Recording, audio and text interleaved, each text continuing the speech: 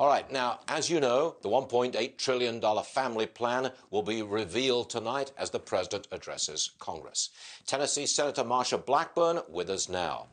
Senator, the president's plan directs trillions of dollars to families and children. So why are you calling it the anti-family plan? Stuart, it is the anti-family plan, and as Hillary just said, trillions in tax increases. You know, we used to talk about $1 billion here, $1 billion there. With Joe Biden, it's $1 trillion here and $1 trillion there.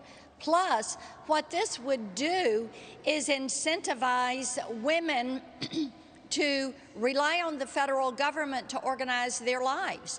It takes away from them the ability to organize their family life as they would like to organize it. I thought about, remember that old Life of Julia that Barack Obama came out with, and the New York Times and everybody panned it. This is ridiculous.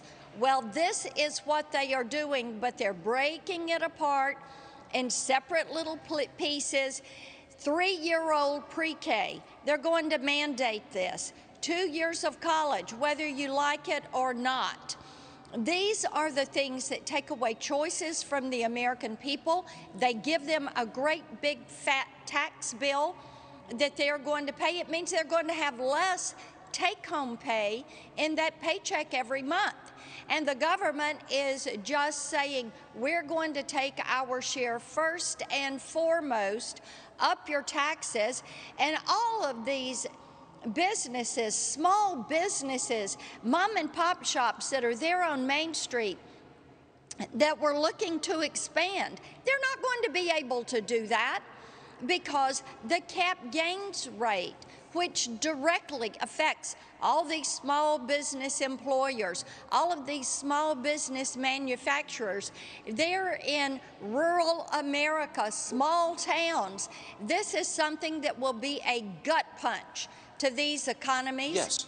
This is something that favors the urban, it favors the rich, it favors the elitist, it favors those that want power and control over every single minute of your day. It is disgusting.